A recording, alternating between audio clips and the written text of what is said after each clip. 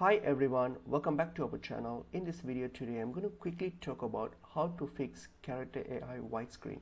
So if you have this widescreen issue when you log in on your character AI, so probably there are a couple of reasons why this might be happening. It could be a maintenance issue, so it could be a maintenance issue from character AI, so you just have to probably wait for some time and then try again, so that might fix up the issue if it's a technical issue from their side. So apart from that, what you can do, you can also try and clear your browsing data. So if you go to from your browser, for example, I'm using Chrome here, so if I go to click on these three dots in my top right and go to clear browsing data.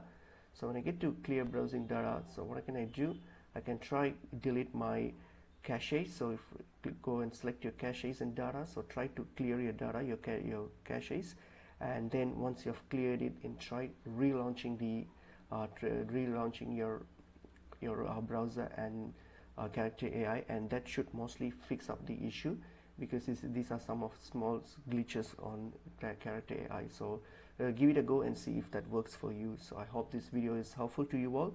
I'll see you in another video. Thank you.